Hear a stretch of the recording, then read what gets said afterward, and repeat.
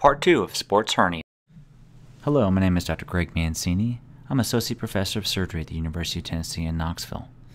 This is a lecture on sports hernia, the evaluation and treatment of said disease.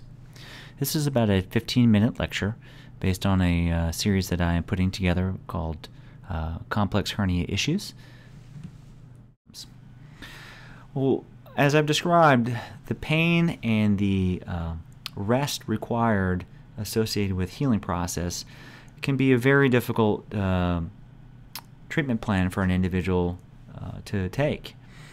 And so we spend a lot of time counseling patients, family members, coaches on what the diagnosis is and what the right treatment plan is, and trying to set a realistic expectation about the goals and timelines for proper repair and recovery. And this feels quite difficult. As a surgeon, I really work to encourage compliance with the treatment plan, because a person may do 4 weeks of rest and on their own return to activities and have a very early re-injury, setting them back even further. And so, we have pain and activities that seem to be really pushing on our patient. The pain is keeping them from doing their activities they desire to do, or they feel a duty to complete their activities, and the patient is there in the middle feeling squeezed by this. So it's important as the surgeon to explain the importance of following the treatment plan, really for them to have their best chance of returning to full activities.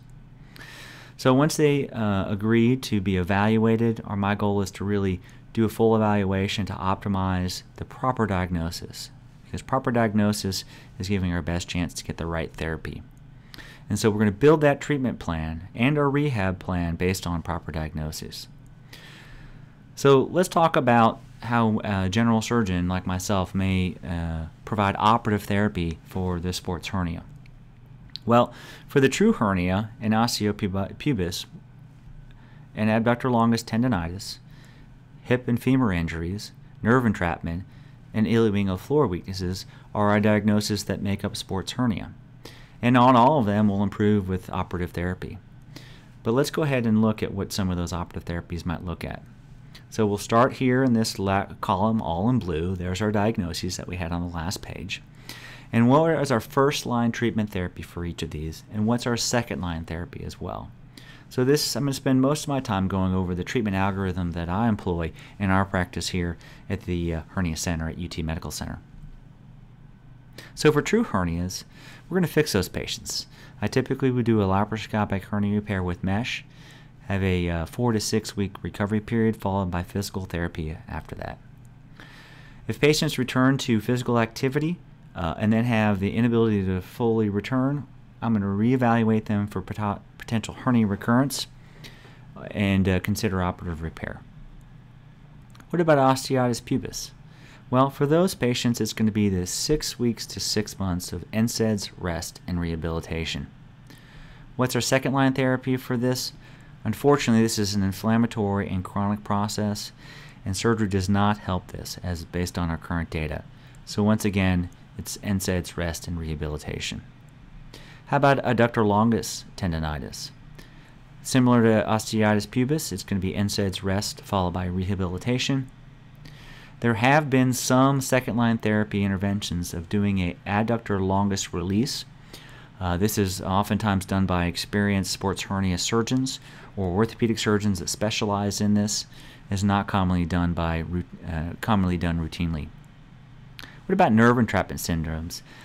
We most often diagnose these with our diagnostic blocks, and often those diagnostic blocks can be therapeutic. By interrupting that nerve fiber firing, we can oftentimes stop that nerve conduction and return them to a painless scenario. But for some patients that have that in nerve entrapment, an open hernia repair with preservation of the nerve, or if there is a clear nerve injury or neuroma, the nerve can be resected and buried into the muscle belly. What about hip and femur injuries? This is where I need the assistance of my orthopedic surgeon. And if they come back to me and they still have hip and femur injuries, unfortunately, my next call is going to be back to my orthopedic surgeon to try to work on those therapies. What about ilioinguinal nerve floor, or what I call our inguinal floor weakness? For these patients, we're going to try them on NSAIDs rest and rehabilitation. If an individual can return fully to activities after that period of time, we're great, we're good. But if they have failure, what I'll offer for those patients is reinforcement of that floor with an operative hernia repair. So that's my treatment algorithm as I see these diagnoses, which is based on the published research data available. That is my talk on sports hernia, the treatment and evaluation process. I hope that's been helpful for you and for your patients. If there's anything further, what I'd like to do is continue the hernia series and look for further publications. Thank you, Wendy.